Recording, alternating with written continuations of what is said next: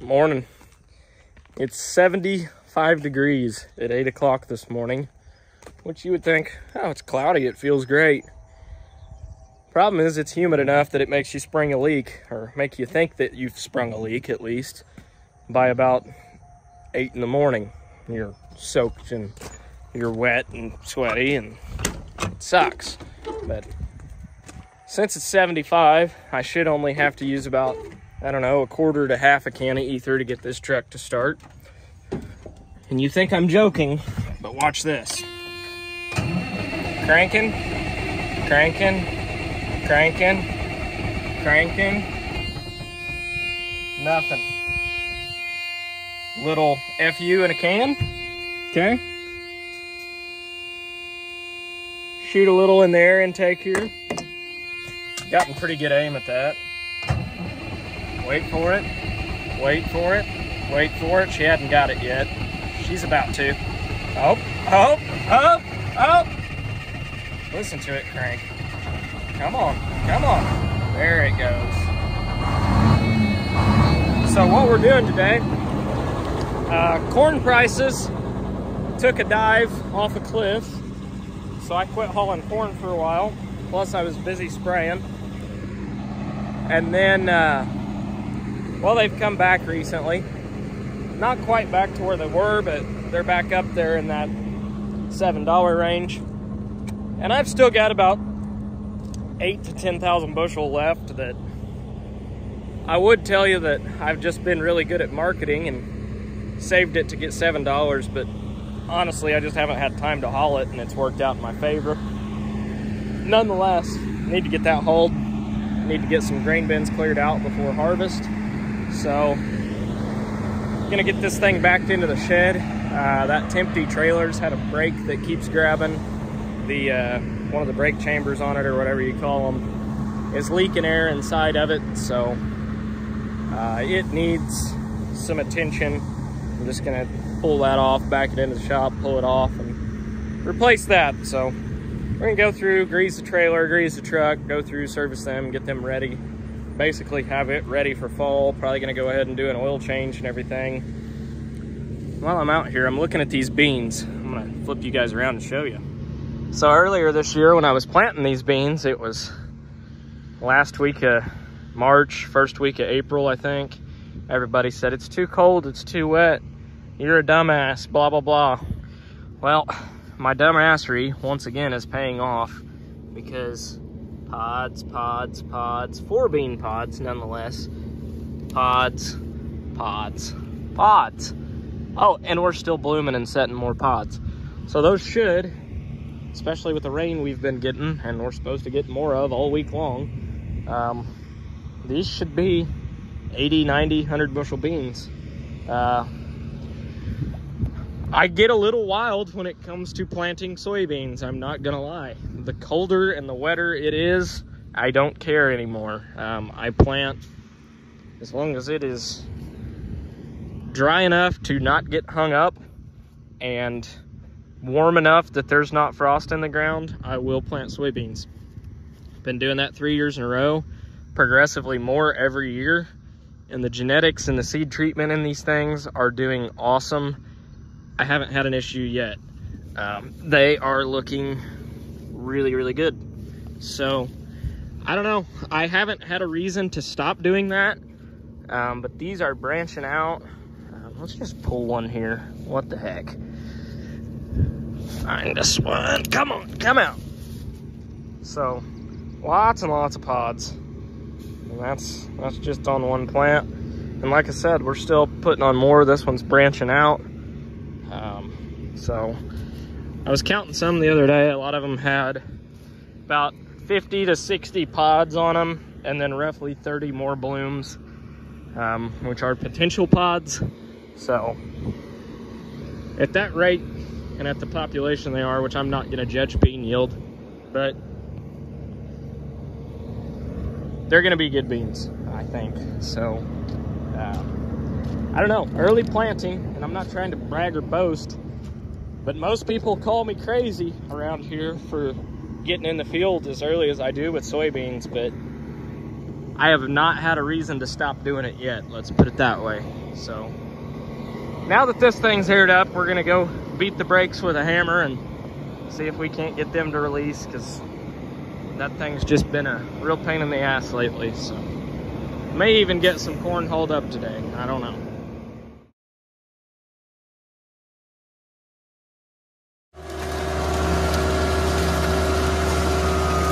So it's a sad day for the old farmhouse today. We are, well, we're giving it an open floor plan. It's seen its better days. You guys have been asking what I was going to do with it since it got struck by lightning. Well, here's your answer. Also, meet my new skid steer. It's a Bobcat T76 Platinum. I didn't need the Platinum, but the way it worked out, I got it for the same price as a base model and with tracks. So just kind of the way it worked out. Got a really good deal on it. It is brand new. It's got like 3 hours on it right now. So we're breaking it in. We are breaking it in for sure. Yeah, we're gonna put a nice picture window here. Glass wall, modern look, you know. Get rid of the whole old wrinkly farmhouse look. I hate to mash all this stuff up, but I don't know what else we're gonna do with it, so it's going bye-bye. It's going bye-bye for sure. So my plan is to burn this house, or what's left of it, but what I'm doing is I'm making 3 different piles. The house pile, the roof pile, the metal pile, roof pile, shingles, basically everything that's pretty illegal to burn. So I've just peeled the roof off. I've got to get that one last piece there, but other than that, I have peeled the entire roof off. And I'm just gonna have them bring a dumpster in and I'm gonna load all that up. And then I'm making a burn pile away from everything. I would have just burned it all right here, but one, it was really hard to separate it without kind of pulling it apart. And two, I think the fire would have got so hot, I would have, you know, potentially scorched the metal on a bunch of buildings around here, which I definitely don't want to do. So, surgically removed this roof. And this skid steer with this grapple is freaking amazing. You can get very precise with it.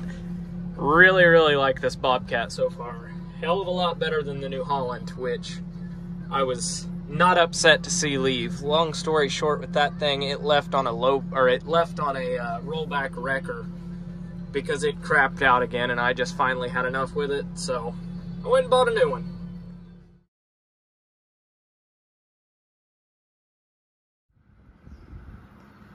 It looks a lot more open around here, except for that and that.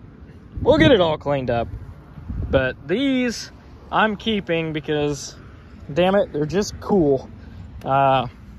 Old notched out lumber, and they'd stick the 2x4s into those, and that's what was holding the house together. So it weathered a whole hell of a lot of storms. We get some very, very high winds through here, and that house always stood through all of them. Now, it was sagging, and there's been a lot of termite damage. This is one of the better ones, but a lot of them, it didn't take very much to snap them in half with the backhoe. But this house did not put up a, well, I don't want to say it didn't put up a fight. It put up a pretty good fight to get it knocked down with that backhoe.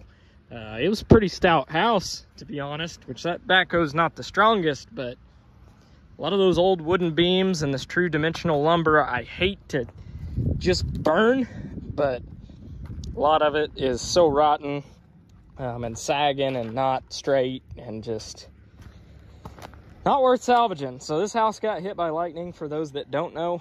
It absolutely fried it. It's the house I was living in when my wife and I got married.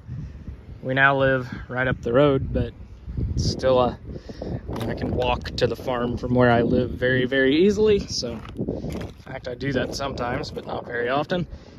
But, yeah, it got fried by lightning. Was not really worth salvaging. It had a lot of structural issues with it to start with, and then after the lightning hit it, it just was not feasible to try and rewire the entire house. It had plaster walls you would have had to knock out and rewire. It just wouldn't have been worth the trouble, wouldn't have been worth the money. So we cut our losses, had another house and we went there. So I've got a few more shingles I got to fish out of here, and then this will be ready to be set ablaze. A little bittersweet to tear it down. It is the first house that I ever lived in. Well, I wouldn't say the first house I ever lived in. First house I ever lived in was right there. And then I moved to here, and now I live up there. So I haven't moved very far in my lifetime. I gotta say, that house is old and as settled and as sagging and rotten as it was. It put up a hell of a fight to turn into a scrap pile, basically. Tearing it down it fought me. Lots of 6x6s and 4x4s in there. We're on new construction. You might have a 4x4, but more than likely a 2x4, and that was all rough cut dimensional lumber, and it was native timber. It wasn't cheap pine. It was actually 1 3/4 by 3 3/4. It was dimensional. A 2x4 was 2 by 4 inches. Very, very solid house. Whole thing was held up by logs. I actually had every exterior wall knocked out of it. The only thing left was a few interior walls where the closets were in the center of the house.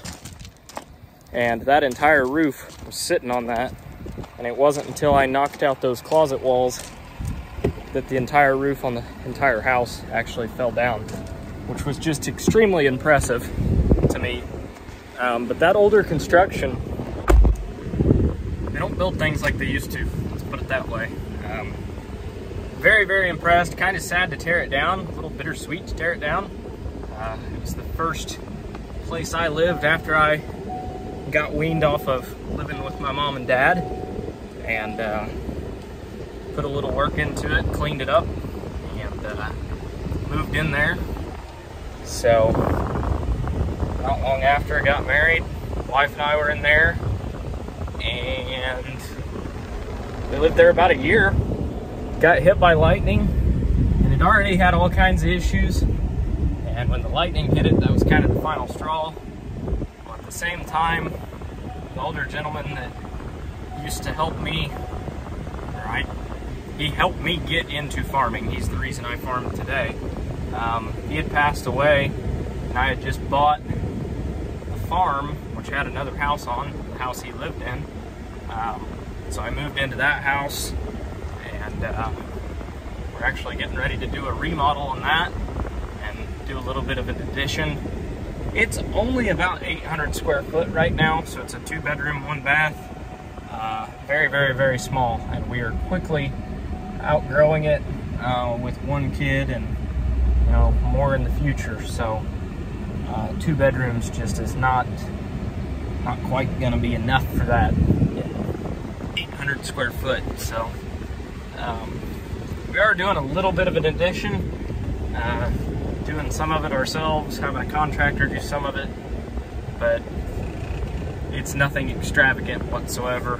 We're basically adding a bedroom and a bathroom and a little living area, but other than that, it's not extravagant whatsoever, but it's a little more than what we have. So anyways, yeah, that old house, let's just say that the new addition will not be near as sturdy as the old house we lived in, which it was sagging and settling, and it had areas of it that did fall down way too easily. I mean, I'd just tap them with the bucket and the wall would fall down because they were so rotten from termites and stuff. But the actual bones in the inside of the house, it wasn't going anywhere. It was pretty impressive.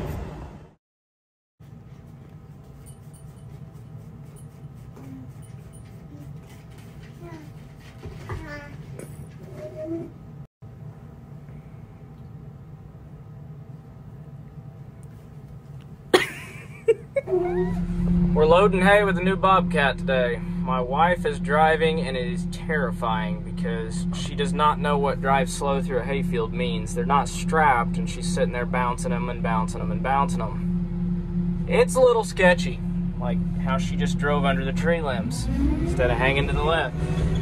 She doesn't know any better. I'm trying to keep my cool, but Use your head, woman. Use your head. Well, we made it with the first set. First 12 are here. That's good. Not bad looking bales. They're sagging a little bit, but they've been sitting in the field quite a while, but still not terrible. I don't know. I don't like letting them sit outside, but I don't have anywhere to put them inside, so it is what it is. It's just kind of, they're going to be what they're going to be. They're not net wrapped. They're not pretty, but cows will eat them just the same. So, or at least mine will. Or they're going to be hungry. And no, I don't have cows yet, but they're going to be back there this winter. Load 2. Stacking up ugly bales. But feed's feed. Starting to kind of get my junk line cleaned up around here too. Gonna move that dirt pile. Got a place for all that concrete to go, and a scrap man's getting a bunch of that stuff except for those Chem Farm tanks. If anybody's interested in some double rolling baskets or a 5-bar harrow, let me know. Morning. I'm gonna do some things today that I'm not looking forward to, like unhooking the boat.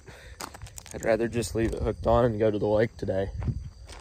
But we've got corn to sell and a bin to clean out, so got up extra early today. Not as early as I would have liked, but I didn't set an alarm, so I woke up when I woke up. But woke up hopefully beating a little bit of hot weather today, and we are going to start getting the bin cleaned out. But first I got to get a tractor on the auger. So I got to move the sprayer and hook up to a trailer and haul it over there and all kinds of fun stuff. So we're gonna start doing that. Well, good afternoon. It's been a while since I've recorded anything. Built a wall in the shop, and it's on a sliding door. So you can still open this and have the whole shop opened up again. It's not hot enough to do that today though. Got some benches, some shelves, whatever you want to call it. They're made. But the main thing today was I was going to work on getting the last of the corn hauled off. But it's been going well. Had brake issues this morning. Thing kept locking up. Figured out it was leaking air inside of that brake chamber. So I just beat on that and didn't quite have to get a torch out, but I was about this close. You run these hopper bottoms in the wintertime, and inevitably around here in southern Indiana and north of here, you have salt, and salt does wonderful things to steel frame hopper bottom trailers underneath. It's a good time. So brakes and brake parts, anytime you got to work on them, you've got a good 1/4 to 1/2 inch worth of rust on all of your threads that you get to play with. So it's always a good time. I try and keep them as clean as I can in the wintertime, but it just doesn't always work out that way. When you're running them every day down the interstate, hauling corn, hauling soybeans down to the river, they corrode. So finally got that off. So we're gonna run in town to Break and Wheel, go grab one of those, replace it, and hopefully still get the truck loaded today. But it's already 1:30, so we'll see. Also, one thing you never want to do with these is take that clamp off, because these are spring loaded and they're like a bomb going off when you cut them apart. So I do not recommend doing that. But yeah, they're a little sketchy, but we're not gonna worry about that. We're just gonna take her to town. Oh, and the house is gone and the basement's filled in and that's all smoothed up. I got a little bit of trash that I need to put the bucket on the skid steer and clean back up, and then that pile there is shingles and siding and shit that wouldn't burn or shouldn't burn, wouldn't burn, same thing.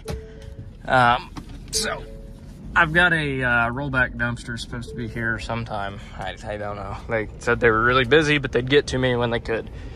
So hopefully they get here sometime halfway soon. That would be nice. And then I'll be able to put the grapple on the skid steer, get that loaded up, and that'll be it for the house. But it's, like I said, I still got some trash to pick up out there, but the basement's filled in, leveled off. I'm sure it's gonna settle, and I'm gonna have to put more dirt there. So I have not planted any grass on it, and I'm not going to. Honestly, it's the wrong time of the year to do it anyways. But second of all, I know we need a few rains, and I know that's gonna settle because I shoved a lot of concrete and stuff into it from the foundation.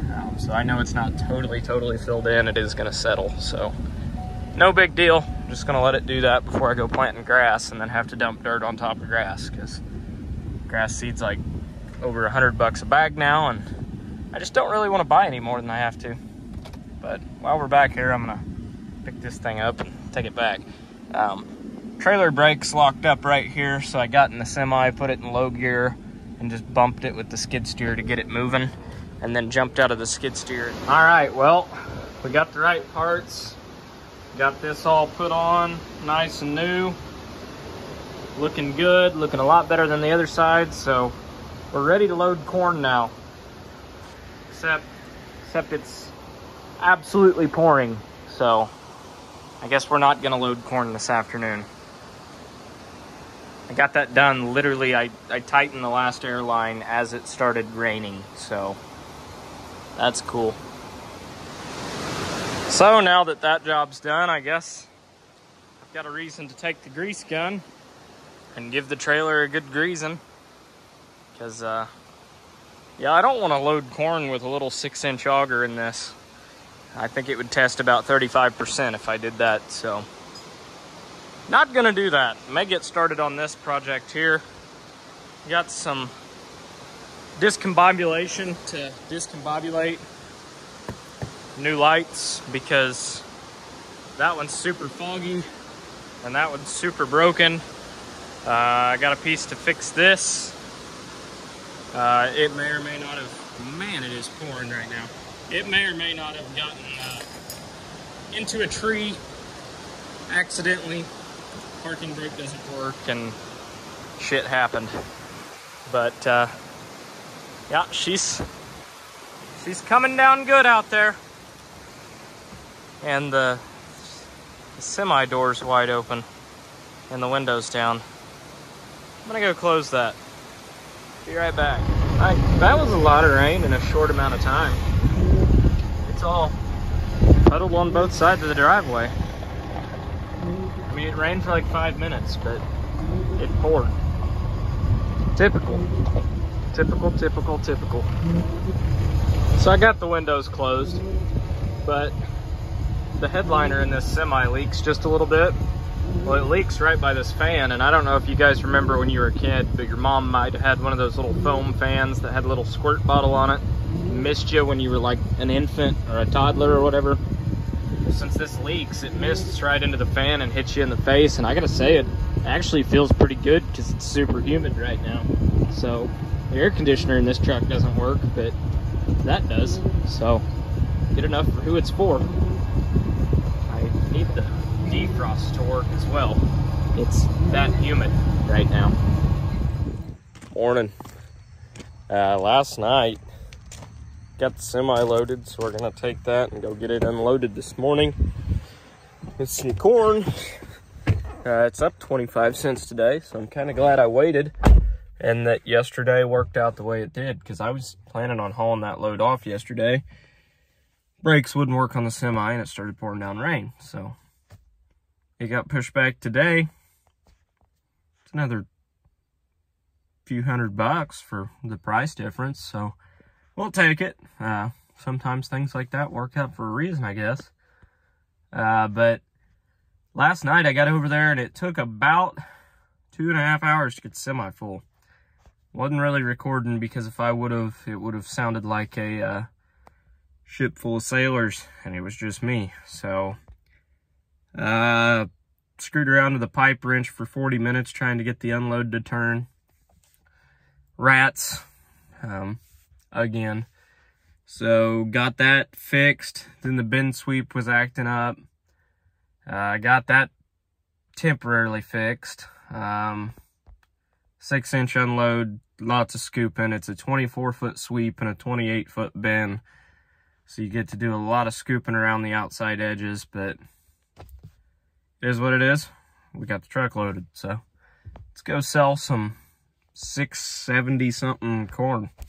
I like it.